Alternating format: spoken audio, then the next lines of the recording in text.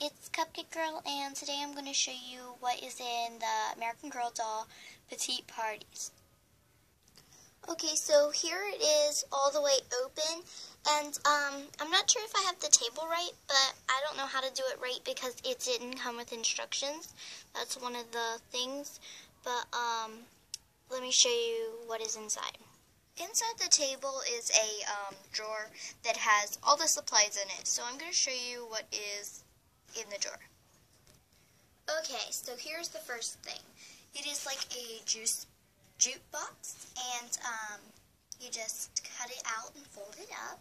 It comes also with 4 little cups that are American Girl doll size, 4 mini hot dogs, different colored placemats,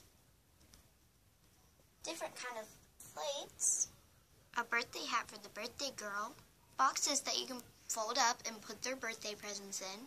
Comes with Valentine's Day invitations and sleepover invitations. Comes with stick-ons that you can use to put all your stuff together.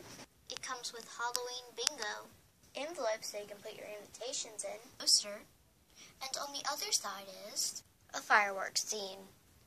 It comes with a doll parties book, which is 32 pages and filled with ideas that you can use for your doll parties.